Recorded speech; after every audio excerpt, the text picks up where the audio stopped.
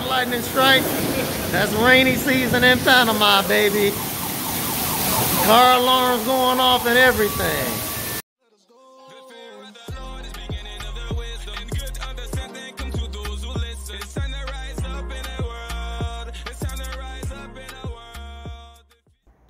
So don't let anybody tell y'all, including me, that it's all sunshine and rainbows in Panama. There are some negatives of living here. Now, I debated when making this video whether to entitle this The Negatives of Living in Panama or just 15 Annoying Things About Living in Panama. But I mean, a lot of people would say that annoying things are negatives, right? So, you know, let's get into it. So, number 15. The number 15 most negative thing about living in Panama is the infrastructure. Now, you could say the infrastructure is also a positive. Panama is a developing nation. It's not a first world country, but it is a developing country. So when you compare it to other developing countries, you know, the infrastructure is actually very good. It would be considered a positive. But when you're coming from the US, Canada, or Europe, you're going to see some things and maybe see the infrastructure as a negative. So one big thing that you're going to encounter here is the potholes. You see quite a bit of those. And it's been so bad that people, you got that graphic there with Bugs Bunny there. There's like K.I. de Nuevo Viejo, basically meaning like, oh, it's supposed to be new, but it's old. Like that's basically a new road on that graphic, but it still has a pothole on it. And people took to Twitter about it, that it was so bad. So you are going to see some potholes.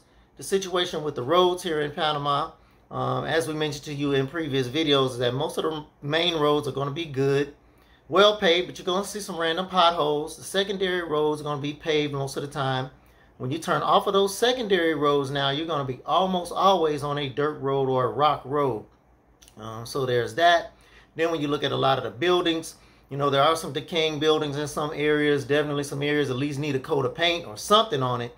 And it's interesting when you look at it, that the infrastructure needs some improvement. Panama is working on that, as we're finding out here through some of our research for the NAP sessions, the News Around Panama, that they are investing in their infrastructure. So that is a good thing. The number 14 negative about living in Panama is the uneven distribution of wealth. And this is kind of piggybacking onto the infrastructure item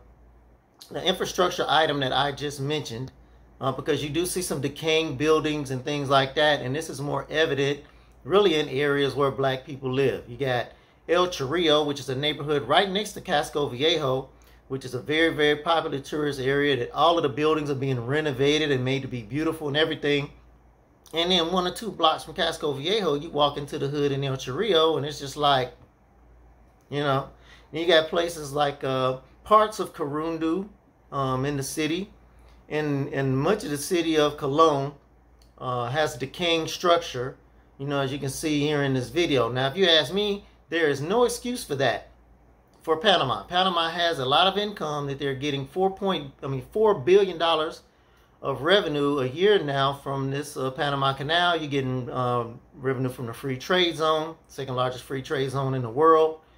We're sitting up here looking at all of these infrastructure projects and economy boosting projects that they're working on. Like I said, through research for these NAP session videos, I'm seeing Panama literally is spending like billions. So you can't tell me that some of this money can't go toward improving these areas. And even the World Bank, which says that Panama's economy is slated to grow at 5.7% in 2023, which is very good compared to other Latin American countries, even they say Panama's economy could be better if they account for the inequalities that there are with women, Afro-descendants, and the indigenous peoples. So it is something that Panama, I think, is working on, but they need to bring more to the forefront. So number 13 on the negatives about living in Panama are the insects and the pests. So it is the tropics, so you can pretty much imagine any insect that you might see in the States. You may see some the same size, but you're going to see some bigger, you know, because it's the tropics. They're just bigger, so you can expect to see that. The main 3 that we see in our area here are fire ants, mosquitoes, and also chitras. Chitras are sand flies. Another name for them is no-see-ums, because they're really super small. And if you're not looking, you can't see them. They call them no-see-ums, but they have a very powerful bite that's about 10 times more painful than a mosquito bite. and the swelling is worse than a mosquito bite. And that swelling can stay with you for basically up to 2 weeks, 12 days to 2 weeks, and it's going to itch like crazy. So I've seen some people on these shows like Naked and Afraid, big tough people, some military people, a lot of survival training. You know, they can build shelter, they can hunt, they can do all of this stuff. But I've seen people on that show get those cheaters get a hold to them, and they got to check out and go home on like day 2 or whatever, because they got like 1,000 cheater bites, and they couldn't handle these bugs. So that's one thing you have to look out for, especially if you're on the Caribbean side in Bocas del Toro in particular. You do have some on the Pacific side, but just need to be aware to try to not be out on the beach at dawn or dusk is when they're kind of most apparent. As far as other pests, you're going to see here in Panama, particularly if you live in a home, you're going to see some scorpions, snakes, you know, geckos, which geckos we see even in this high-rise condo, you know, way up. You know, of course, they can climb walls and stuff, so you see some of them up this high. They're actually good, though. They kill bugs, but it still may be annoying and uncomforting for some people to see the geckos. And also, if you're on the ground in a home, you're going to see a lot of toads. So here's an encounter that we had with a toad. Yet another close animal encounter in Panama. See if we can get him to move. Oh, there you go. So the long story short of that, if you want to have less encounters with these kinds of larger pests, then you probably should opt to stay in a condo versus a home. Number 12. The number 12 negative thing about living in Panama, and I really debated about putting this on the list as a negative because it is a Spanish-speaking country, is the language barrier. So you do really need to learn some Spanish if you're going to make your experience the best that it could possibly be here. You can get by without it, but you know, it's not going to be a great experience for you. For a lot of things that you need to get done, you're definitely going to have to get what we would call maybe a handler, somebody that can help you get your driver's license, somebody maybe going to help you go to some of these government offices and things like that that can operate on your behalf due to the language barrier. The other thing with that is that Panamanians speak very, very fast, and they also truncate and abbreviate words. So it's not the best country to be trying to learn Spanish. You learn in Spanish because it's kind of hard to hear them a lot of times. My wife and I went to Costa Rica. You know, you go to check in and the guy's like, "Buenos dias, señor. ¿Cómo están? ¿Todo bien?" And I was like, wow, you know, this dude's enunciating. He's speaking slow. You know, we look at each other like, hey, like we can understand everything they're saying, you know. But in Panama, no. They're going, you know, it's going to be a lot faster. And you're going to have to really, really focus to catch on, or just, you know, ask them to speak slower. You know, háblame más despacio, por favor, so that you can catch what's going on. But the language barrier is definitely going to be an issue for you at some point. So, number 11. The number 11 negative thing about living in Panama is the noise. So, Panamanians are very hardworking people. A lot of them do still work on Saturday. Sunday is pretty much a day off for everyone. So they're going to be at the beach kicking it. You know, if they're in the city, they're going to be kicking it Saturday night after they get off. And like I said, they love some fireworks. So there's nothing for you to be sitting up in your living room and, you know, it may be 12:30 at night or whatever, and then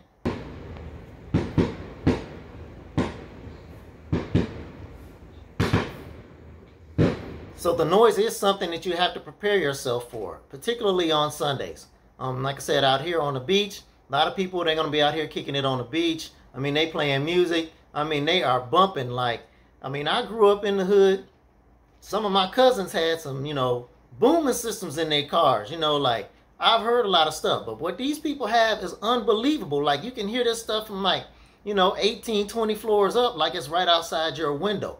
Some of it doesn't bother me because I actually like the music, but some days it just depends on the day. Some days they're going to go all day. I mean, they're going to be out there like 7 o'clock, 6:45 a.m., all day long. So just be aware of that. That's a negative. At times it's going to be the noise. So the number 10 negative about living in Panama is the weather. Now, the weather is another one, just like the infrastructure, that is also a positive. Of course, we know it's warm. It's the tropics. So the weather is a good thing, but the weather can also be a negative because you do have a rainy season in which it's going to pretty much rain every day or every other day. You just kind of have to work around it. It may rain some in the afternoon for a little while and stop. So it's not so bad, especially out here in the beach area. They call this area here Arco Seco, which is dry arc. It is basically the driest area of the country. So if you want less rain, you can live out near the beach areas, Coronado and Gorgona. Otherwise, you know, you're going to be impacted somewhat by the weather sometimes. Number 9. The number 9 negative about living in Panama are the early sunsets. What I would call the early sunsets. Now, what my wife Sinead would call short days. Well, they're actually not short days. I mean, the days are still, you know, 11 and a half, 12-hour days. It's just that the sun comes up early, but it also sets very early.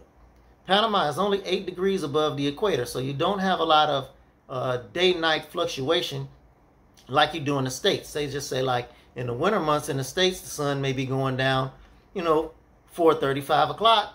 It's getting dark. In the wintertime, in the summertime, you know, it may be still light outside, 8:45, 9 o'clock, maybe, you know, a little after 9 o'clock. So for some people, that is an annoying thing or a negative, because you're thinking about when you back home in the summertime, you still out kicking it at 8:30, 9 o'clock. It's just getting dark. But here, most of the time, it's going to be dark or getting dark, say between 6:45 and 7:15. And it gives you a feeling by the time it hits like 9 o'clock or 9:30. For some people, they feel like it's 11:30 or midnight, just, you know, just mentally and just from seeing that light go away so quickly. So that is an issue for some people. But the days are pretty much standard. It only varies about a half an hour depending upon which time of the year it is. So the number 8 negative of living in Panama are the police checkpoints. There are a lot of police checkpoints in Panama. It's very random. They can just throw one up. Normally they'll do it on the weekend. Definitely on these holiday weekends, they'll put up a lot more checkpoints, but it's completely random. And all they're checking for is that you have a license, that's a valid driver's license. So usually I may get stopped. It's like 50-50. You know, sometimes they may ask for it. A lot of times they just, you know, just wave me on through about half of the time. But it's something you need to be aware of if you plan on staying in Panama on your tourist visa for an extended period of time, because your driver's license, remember, is only good for 90 days. If you're from the US or Canada, your tourist visa is good for 180 days, but your license is not. So, you know, that's something that you're really going to have to keep in mind, and make sure you just keep a 20 in your passport so that you can hand that to them, you know, when they ask. And in most cases, that's gonna pretty much get the job done as far as you avoiding any kind of ticket or any kind of an issue with the police. But there are many checkpoints and they are random, so be aware of that. The number 7 negative of living in Panama is paying bills in person. Not just in person, but in cash. Like, I had to go pay it in person. I can't even pull out a credit card and pay it. I got to roll up here and pay this thing in cash. So here's our first experience with that when we got to Panama. Okay, y'all, we in Panama paying the first internet bill. Got to come here into the grocery store, which is El Rey. Got to come to this window right here and fill out this form right here with the invoice number and all of that.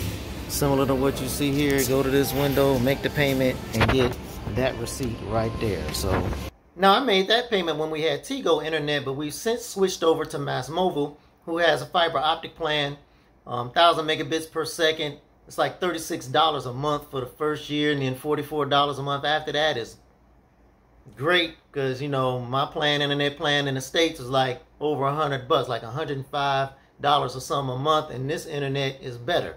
But anyway, so I don't have to worry about that anymore. Mass Mobile has an app, so I can pay the cell phone bills online. I can pay the internet bill online. I no longer have to do that with Tigo. But I do still have to go to the store to pay the electric bill, and the company is Naturgy. It's the company in Panama. So that's something that can be annoying for you. Panama does have some antiquated processes that they need to work on, and that's one of them. So the number 6 negative of living in Panama are the power and water outages. So we have something to share with you on that. Check it out. Okay, so you hear a lot about power outages in Panama. There are power outages. in Panama. But if you live in one of these high-rise condos, almost all of them have a generator that kicks in when the power goes out within about 3 to 5 seconds. So they just so happen to have the door open, so I figure we may as well get a quick video and take a look at ours here. So check it out.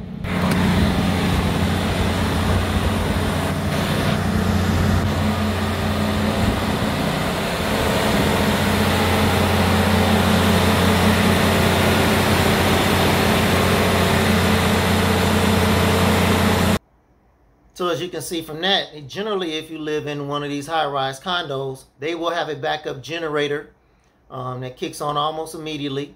A lot of these high-rise condos also have a large supply, 50, 60,000 gallons of water available if necessary. So if you are going to live in a home, if you're going to rent a home or if you're going to buy a home, you need to make sure you have a water tank and a generator, you know, to help alleviate your concerns with this, because otherwise you may have to endure 7, 8, 9 hours, you know, with no power or no water from time to time. And this is something that may happen, like, I just say once every few weeks. You know, sometimes it's a little more often than that, where the power may go out. But, or if the water company is doing some kind of work where they shut the water down, or they say water is going to be limited. But that's just something to be aware of. And again, it's going to be less of a concern for you if you live in a condo versus a house. Okay, the number 5 negative of living in Panama is customer service. Everything is slow in Panama. Tranquilo. The people, you know, really nice people, very laid back. They love and value spending time with their friends and family. So for example, if you're out at a restaurant, you know, their mentality is that, hey, I'm not going to bother you. If you need something, you'll let me know. So, you know, in the States, it may be, you know, somewhat offensive for you to be like, hey, you know, you wave somebody over. But here is not a thing at all, not a big thing at all. But they aren't going to bother you. So they are going to be extended periods of time. You're going to look around and be like, where's the waiter? Where's the waitress? And things like that. So we're going to perceive that as bad customer service. And you can say it is, but in that case, it's more of a cultural thing. Panamanians generally are going to be late. They are tardy. Sometimes they may not show up at all. And again, it's because they value the time that they spend with their friends and family. So if they're in the middle of something with them and they're having a good time, they just may blow off the appointment or just may choose to be late. And that's just the way it is. So that's one thing that you can expect if you move here. You can expect to be waiting in lines. Things that in your mind should not take that long. You know, anytime you go to the bank, especially if you go to the migration office, you're getting your residency cards and things like that. At least you aren't standing in a line there. They have chairs. But you are going to be waiting for a while.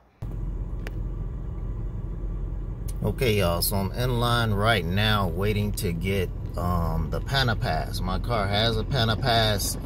Panama Pass is basically like the... it's like a transponder thing that you use to go through some tolls and stuff like that. It's already installed here on my car right there. But it's in the previous owner's name, information, account, and all that stuff. So I got to get that changed over. So I got to wait in this long line of cars to get this thing changed over to me.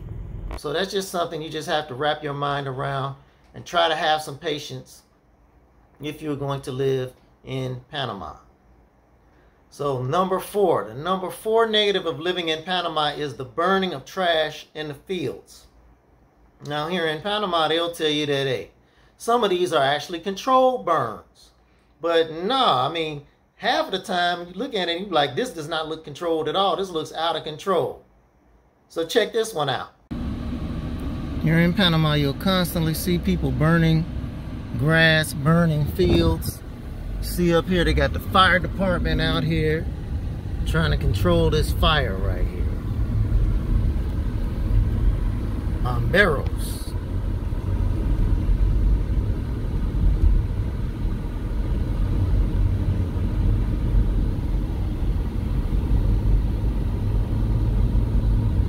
So the burning of fields and trash is something that can be annoying. You know, it's nothing for you to look out and see, you know, smoke in several different locations where people are burning their trash, or they're, instead of cutting this high brush down, they just burn it down. So that can be somewhat annoying, especially if it's close enough to you where you can smell that smoke. Very, very annoying and very much a negative. So number 3, the number 3 negative of living in Panama is the traffic. The traffic, the traffic, the traffic. So it's very common for you to see motorcycles here riding up in between cars. It could be on the highway. It could be in the city, you know, where the space is even tighter. And I'm scared to death that I'm going to hit one of these people one of these days because, you know, they get in your blind spot. You can't see them. You're trying to make a move, trying to, you know, cut over to the next lane or something like that, and you don't see them. So far, it hasn't happened, but they do a lot of that. It's nothing for them to ride on the shoulder. They'll ride on the shoulder all day, every day on the highway.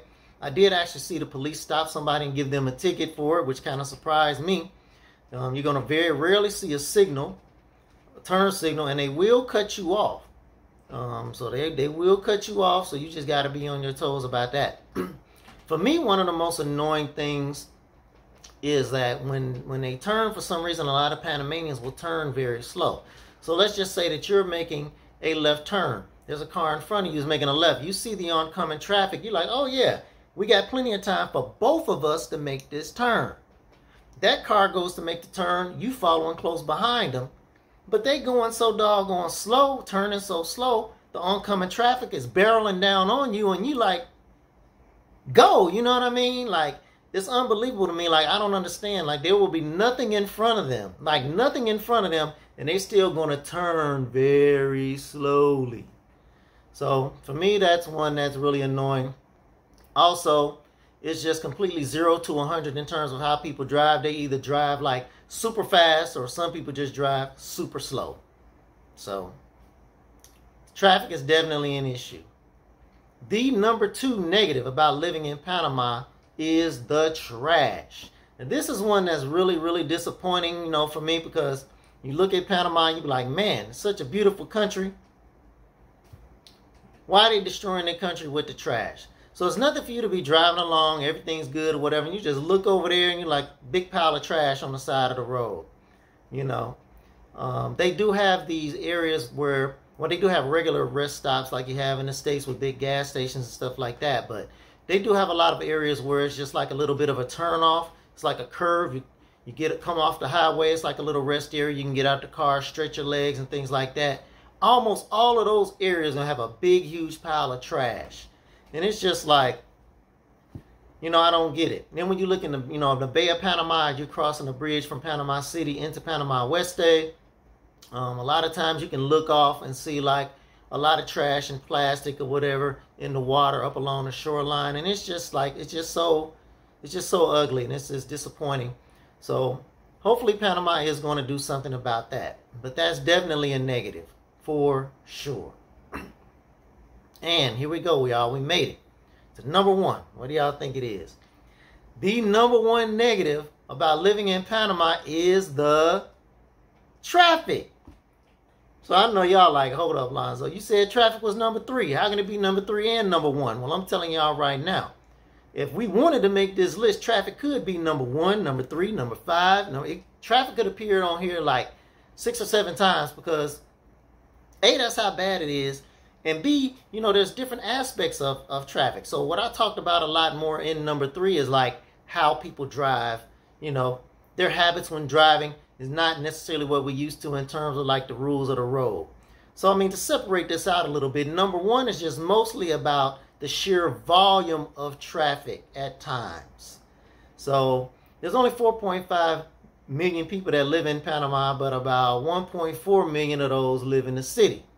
So you got like about a third, a little less than a third of the people in the whole country live in Panama City. So yeah, the traffic can get very, very bad there.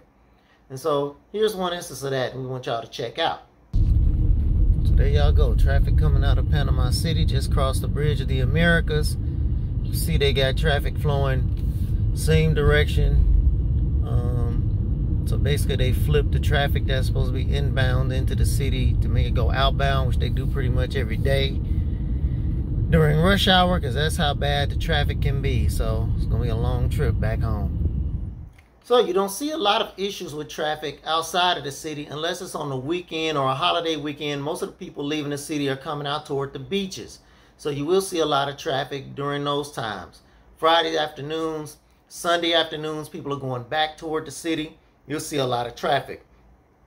So if you are in the city, you just want to give yourself extra time to get wherever it is you're going. If you have not used Waze, you need to download it. Waze is your friend. You need to utilize that, because it's going to tell you if there are delays in traffic. And it's completely random at times. And rush hour seems to start a little earlier here, like as early as like 2. I've been in traffic jams at like 2 and 1:30 and stuff like that. And you're like, it shouldn't even be rush hour yet. So it's completely random as to when you can get in a traffic jam. So you definitely want to use an app like Waze, which leads me to honorable mention. So I got a couple of more that I didn't put on the list, but they're honorable mention negatives. And one of those is that there are no physical addresses in Panama. So that's another reason why you definitely need an app like Waze to help you get where you're going. Because when people give you directions in Panama, they'll be like, okay, like the corner of Calle 50, which is 50th Street, and some other street. But you don't know exactly what building. You just get to that corner and it's like in that block somewhere. Okay, that's the address. It's not like 1525 West 25th Street and you just going down and looking at the numbers and be like, okay, yeah, this is it right here. No, that's not how it works here. So that is a negative. So when it comes to your mail, you need to set up an account with a place like Fastbox or Mailboxes, etc., who will give you a physical address in Miami to have your things mailed to. You can even order from Amazon, and those things will be flown down here and they'll be out to your Fastbox or your Mailboxes, etc. facility within an extra day or two than what you used to. You didn't have to go get it. So there's no more leave the house, mosey on down the driveway to the mailbox, get your mail. No, that's over with. Got to get in the car, go get your mail. So that can be a negative or annoying for some people. Probably could have made the top 15, but I just put it on here as honorable mention. And also honorable mention I put on here, well, I just have to show you all this. One other annoying thing about living in Panama are the dogs. Not that they mean or anything, they're super nice and docile, but they will lay their behinds out in the middle of the road and dare you to hit them. Look at that. It's wild, man. Then you got this dude. He ain't gonna budge either. It's crazy. So that wraps up the 15 negatives of living in Panama. Please do like, subscribe, leave a comment for us down below. Let us know what y'all think about these. Is it something that we miss? For you folks that are already here or that have visited, is it something that we missed that would go on the list? Is there some things that I have ranked too low that you would bump way up on the list? Let us know in the comments down below, and we'll see you all on the next one.